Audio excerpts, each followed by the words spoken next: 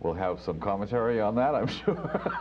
Well, you know, high school is an exciting time for everybody. I think, like we were talking about at one time, high school is a time when you define yourself. I mean, that's the time when the personality, and especially that persona part of the personality, how I will be with people, how I will be in the world, gets defined. And when you're in high school and you've never done this before, that's how you end up trying blue hair and one day, and then a week down the line you want to do the flat hair thing, and you try these different masks, and that's where the roles, and roles in life, to see what fits both with you and how it feels to you, and then what happens with you and other people. I did this intellectual thing.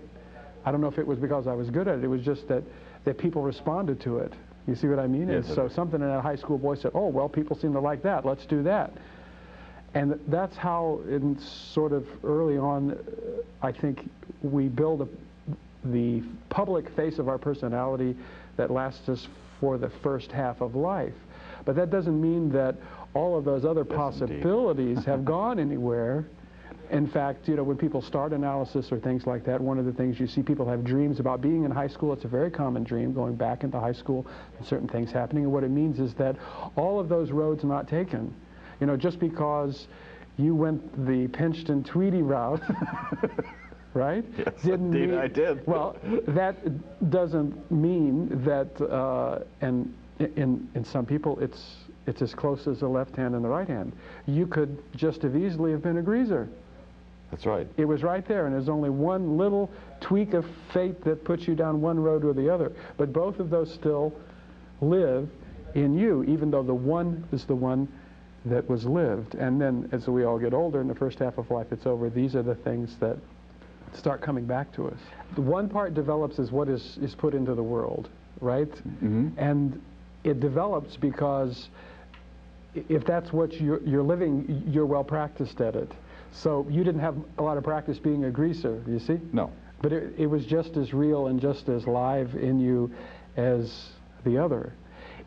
I think it feels like, it feels frightening, it feels scary, it feels dark to the ego, only because it represents that other path, only because it represents other possibilities. And the ego sometimes is more like a little brick house, but then the wolf comes and starts blowing on the house of straw or brick. It depends on how strong your ego is, but the fact is the wind is going to blow. The wind is going to blow as these other things come back, and that's part of the point of maturity too, is that you don't want to be who you were in high school your whole life. No. You want these other things to come in, and that, I think, is what Jung meant a little bit by assimilating the shadow. Right. Like, for me, I'm from West Virginia, okay? So my shadow is the hick, you know? Right. Oh, I hate those hicks, you know? I hate those hicks. That's right. That's right. And I developed a clown. But I am a hick. and I developed, and this is part of assimilating the shadow, that you know, you have to ride in a pickup truck and drink beer and wear your hat, and there's a part of me that loves that. Yes. You see? Me too.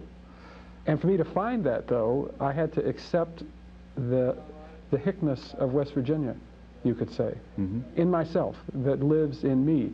And for me that happened. I had to go, there's an exhibition coal mine in Beckley, West Virginia. I think it's the only one in the whole country. You can actually go into a coal mine. It's a state park, and I actually mined a piece of coal myself. See, that's that shadow part. That's that black, underground, hidden, but you know, that's the coal. If I'd left it in there, right, another 1,000,000 years, it would have been a diamond.